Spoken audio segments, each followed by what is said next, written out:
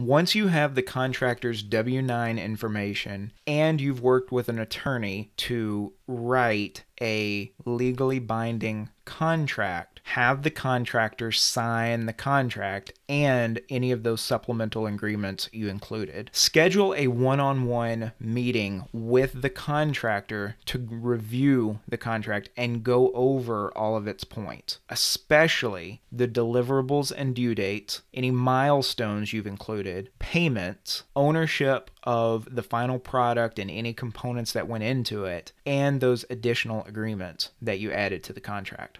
Be clear with your attorney before this meeting what is negotiable. Some points of this contract might be negotiable. For example, the due dates for deliverables, the frequency of meetings, the amount of payments and how they're scheduled. All of these might be negotiated right up to the point at which the contractor agrees to sign the contract. There will also be points which you should, with your attorney, identify as non-negotiable. Know what is negotiable and what is non-negotiable before you meet with the contractor to go over the contract. Leave no room for questions in the contract. Delaying a few days in getting the contract signed could save you lots of time and money later on. If there is any opportunity for your contractor or for an attorney or a judge